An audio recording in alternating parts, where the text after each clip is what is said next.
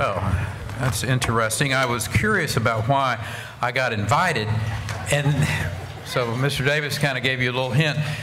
In 3 years, I will have spent exactly half of my life in the Democrat Party and half of my life in the Republican Party. So those of you who knew my history of, I grew up as a Democrat out about 220 miles west of here. And so I never met a Republican until I was like 25, or anybody that would admit to be one, all right?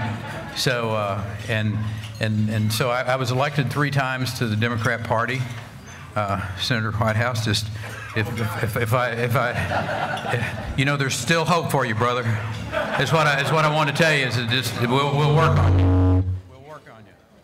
So, but anyway, and Senator Graham, thank you for being here. I ain't lying.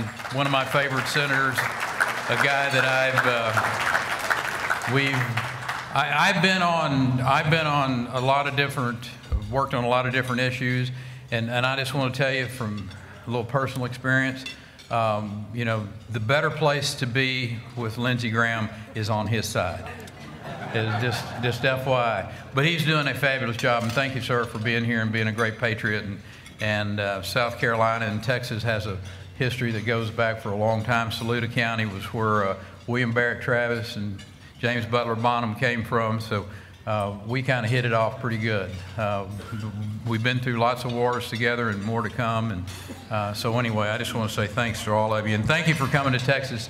Senator Whitehouse in particular, you know, in all seriousness, welcome, and I hope you enjoy your time here. And it's, for me, it's always a great opportunity to get back and so see my friends and make new friends, and particularly to be Trammell. Thank you, brother, for what you do. God bless you. You are one great man for putting this together, for doing this. As all of you know, he's the founder. He's the reason we're here. And back in 2011, he founded this, and it's been some pretty darn stellar leadership, if you want to know the truth of the matter. And what's grown into what we now refer to as EarthX, and it is the world's largest environmental festival. I mean, come on, one more time on that. So anyway, for everybody in this room, I think we all can join together and just say, you know, tip of the hat, thank you to him for his visionary leadership, a commitment to energy innovation. I mean, and how it affects our environment. As you know, the former governor of this state, I'm proud of my home state. I'm proud of what we did over the course of that 14 years that I got the privilege to lead this state, because Texas led the nation in both energy production and economic growth. And I'm just as proud of its remarkable strides in protecting the environment. And for the better part of a generation, Texas has dramatically reduced its energy emissions, and it continues to lead the nation in harnessing wind power. And what's true of Texas is true for this nation. Under President Trump's leadership, our economy is expanding, jobs are growing, we're leading the world in oil and gas production, and we continue to lead in reducing energy-related carbon emissions. That's something to be proud of. Not enough people write about it, not enough people talk about it. Now, you heard me right. We're leading the world in the reduction of emissions, carbon emissions. For nearly 2 decades, the United States has reduced more of those emissions than any other nation on earth. And I might add, that includes every one of those 194 nations that remain signatories to the Paris Climate Agreement.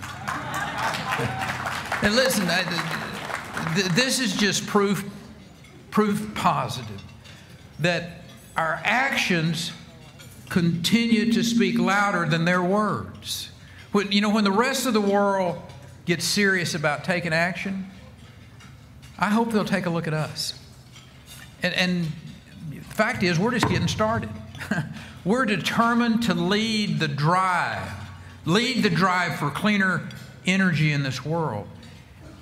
And we'll do it without surrendering one single fuel, one bit of growth, one iota of opportunity for this nation and for the world.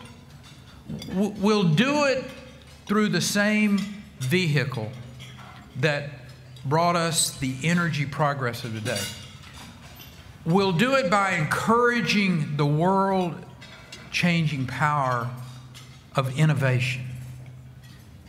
You know, from air travel to space flight, from curing ancient diseases to providing modern electricity.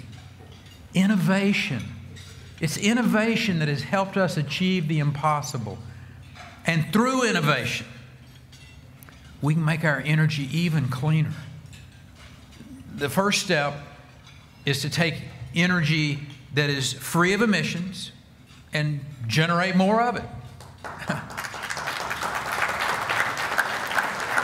That includes renewables like solar and wind, which are now more affordable and available than ever. Now, some people want us to take renewables and just rely upon them solely. But if we follow that advice, now our energy might be cleaner, but nowhere near as reliable. You know, when the sun doesn't shine or the wind doesn't blow, imagine what a single natural disaster or a serious cyber attack could do. Our lights could go out, stay out, impacting our way of life. Imagine the cost to our economy and society of maintaining a grid that is completely reliant upon intermittent energy. I happen to believe that we can avert this danger by adding to renewables at least one other energy source that not only is emission-free but maintains rock-solid 24/7 reliability, and that source is nuclear energy. From small modular reactors to advanced reactors to micro reactors. We were just talking about this sitting at the table here a little bit earlier. American-led innovation can, and I think will, blaze a trail for a truly amazing nuclear energy revival. Somebody might ask, well, what about fossil fuels? And the answer is clear. Again, thanks to innovation, we don't need to abandon them either. To every naysayer, let me pose this question. Rather than driving down these fuels by regulation, why not drive down their emissions through innovation? And that's exactly what we've been doing. Thanks to innovation, we've seen astounding reductions in coal emissions like mercury through the remarkable technology of carbon capture, utilization, and storage. We're advancing these innovations that could one day make coal as clean as renewables. Now, that's critically important because coal has the same 24/7 reliability as nuclear. And to use an analogy, I view our electricity generation mix like a house with our most reliable fuels, coal and nuclear, as they're the foundation. The house isn't stable without totally reliable fuels either. And neither is our supply of electricity. Yes, you need abundant sources like clean natural gas to provide us with this increased energy diversity. Yep, we need more renewable sources of wind and solar. But just as we invest in CCUS to make coal as clean as renewables, so should we continue to fund breakthroughs in energy storage that one day make renewables as reliable as coal and nuclear? That's the beauty of what we're talking about. Trust in American innovation is what I'm asking people to do. And that's true for America. And if it's true for America, it's even truer for the rest of the world. You know, for a decade, there's been this there's been this annual event that encourages people to shut off their lights for an hour. You know, it got me thinking about places where people have no lights to begin with. I was sharing with you all about growing up 220 or so miles west of here, that little place called Paint Creek. I remember when, well, I was about 2, so I actually don't remember when REA came in 1948. But I remember seeing our house that still had a carbide plant out there by the side of it, that had a little windmill, Senator, that sat there and spun during the day that the wind blew, and for a couple hours we had a little light. And then REA came. I kind of have that connection back to a time when people didn't have electricity. But today, there's nearly 1 billion people on this planet still have zero electricity.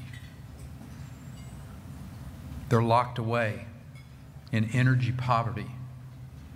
They're locked out of economic prosperity. Joining them in darkness may be a feel-good symbolic gesture, but it won't help them. It won't help any of them. But providing them with the energy that they need to produce light will. Make no mistake, if we abandon reliable fuels, we are abandoning those people as well. But the good news is this: we don't have to. We can make our energy cleaner while embracing every fuel that supplies it, if only we will keep innovating. Back in Washington, people argue endlessly on what clean or cleaner means. Does it mean carbon neutral? Does it mean carbon free?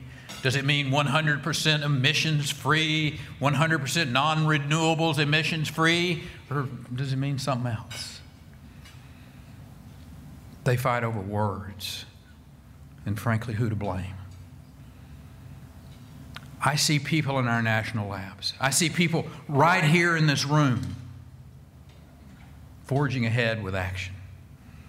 It's through innovation that you all are achieving the results that we all want, and together we can transcend these divisions. We can bridge the energy poverty gap. We can secure a future of cleaner energy. And so as we look to tomorrow, let us spur, not spurn, innovation. Let's fund it. Let's invest in it. Let's remove regulations that discourage it. Let's renew our resolve and revive our imagination and dream great dreams befitting our great nation and our noble cause. And as we embrace innovation, let's withhold no fuel from its transformational power as we drive towards a more abundant, secure, and a cleaner energy world. God bless you, and thank you for being here.